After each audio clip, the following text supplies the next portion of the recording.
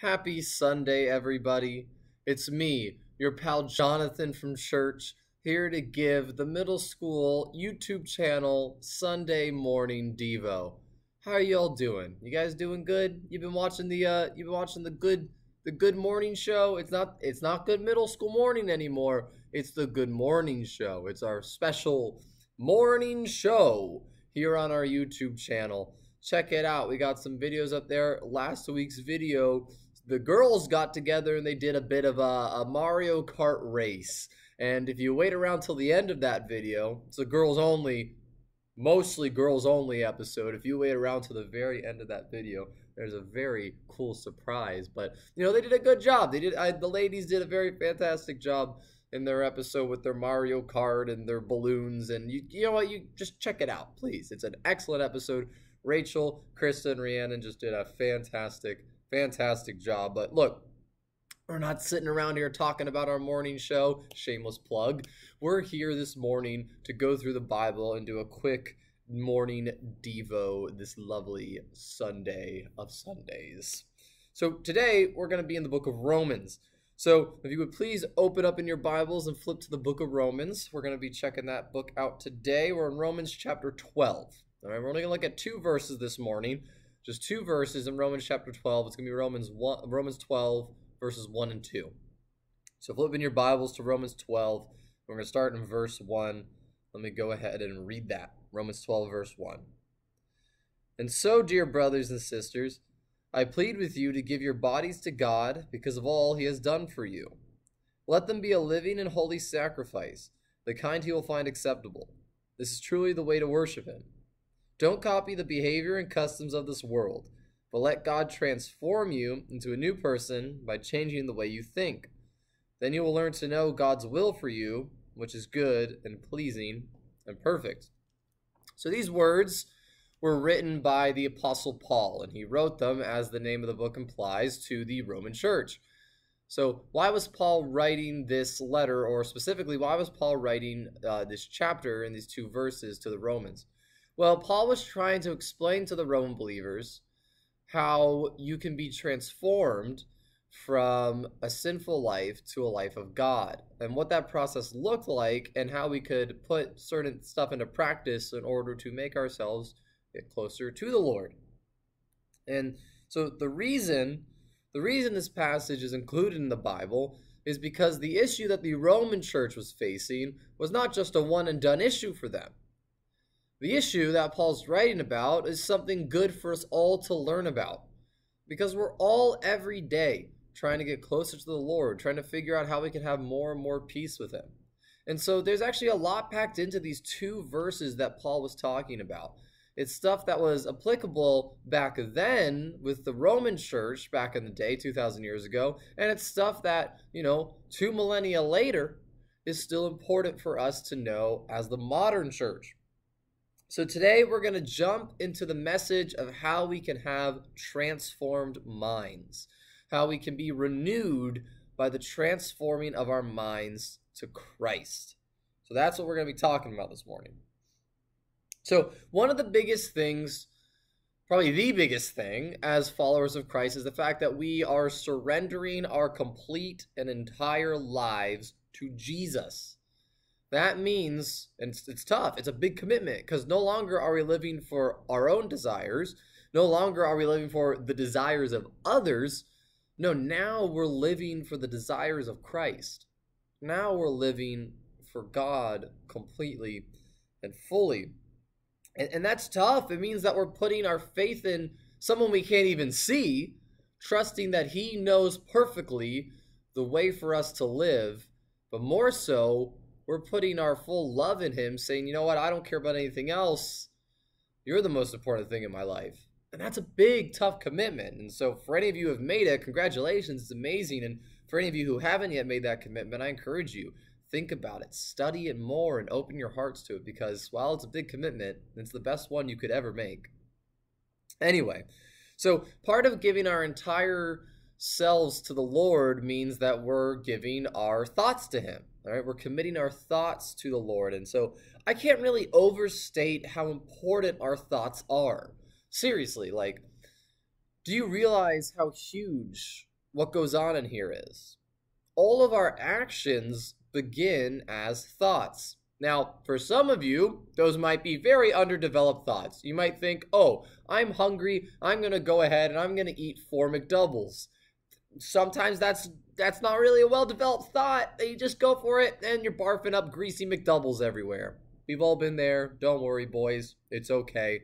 We don't need to go down any dark memories. Anyway, so thoughts influence our actions. All of our actions begin as thoughts, whether they're small, teeny, tiny, undeveloped thoughts or huge, massive, well thought out thoughts. So our thoughts shape our actions, and our actions shape who we are. So in a way, our thoughts shape the very people that we become. That's huge. I can't overstate that enough. Negative thoughts make negative people. Positive thoughts make positive people. And godly thoughts make godly people. So if we allow God to come into our minds and to transform them, to make our thoughts look more like Him, then we're going to be brought closer to God. And it's possible, and it's a pretty good deal, but how do we do that? How do we allow something like that to happen? Well, first off, I'm going to tell you one word that's going to be really important for you to remember if you want to make your thoughts be transformed by God. Grace. Grace. The Bible teaches that we cannot get better or closer to God by our own actions and efforts. It's God working in us.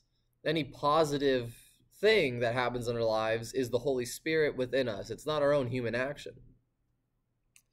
So if you want transformed minds, if you want to transform your mind to Christ, then you're going to need to have grace for yourself, because God has grace for you. Because look, no one is 100% capable of having nothing but godly thoughts all the time. I'm sorry, the only person who was like that was Jesus, and Jesus is God. We're not God. We're never gonna have completely godly through and through thoughts. It's just not the way it works. So you're gonna need to have grace for yourself. It's fine. It's fine to mess up every now and again, just as long as you're willing to acknowledge Christ, seek Him, and continue going after Him through the midst of your mistakes. That's okay. It's okay to mess up. That's a normal part of being human. Don't beat yourself up if you say to yourself, I'm going to have nothing but godly thoughts, then you have a nasty thought and you do a nasty thing. Don't beat yourself up.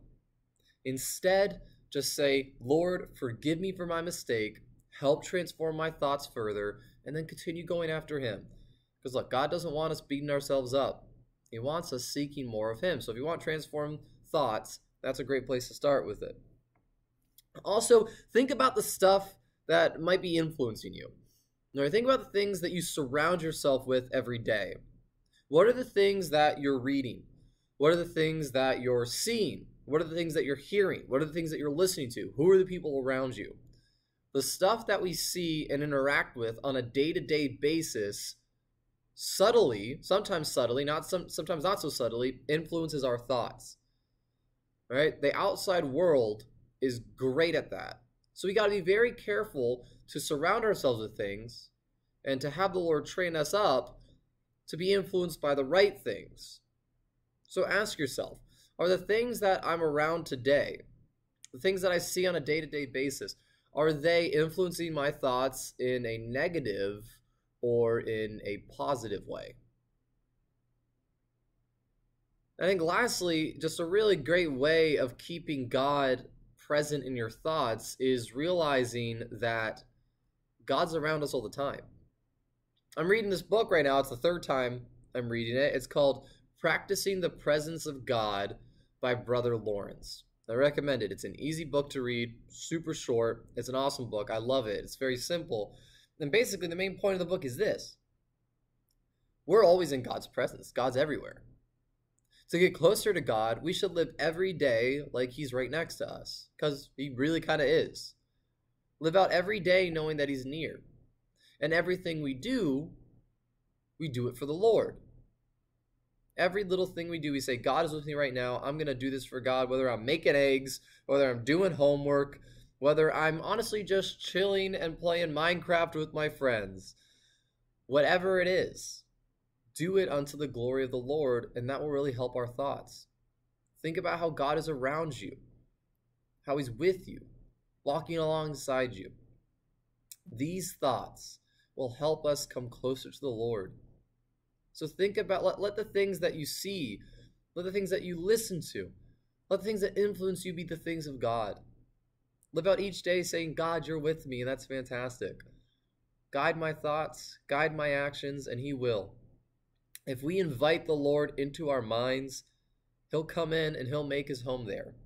It's a process, and we need grace, but we can all be transformed by the renewing of our minds, by accepting Christ into them. It's a wonderful thing to do, and it's totally worth it. Let me pray for you guys. Dear Lord, I pray that now, on this Sunday morning, we all just come together in a moment of silence to let you come into our thoughts and our minds. Transform our thoughts. Take away the thoughts that will lead us further from you. Bring us closer, God, to your grace, your mercy, and your character. Show us how we can live for you, and let all that begin in our hearts and in our minds. I thank you, Jesus, for your grace, for your love for all my brothers and sisters. And it's in your name we pray. Amen. All right, everybody, I'm out of here. I'm really hungry. I'm going to go eat something, probably not for McDoubles. But hey, have a great Sunday, and we'll see you all out soon. Goodbye.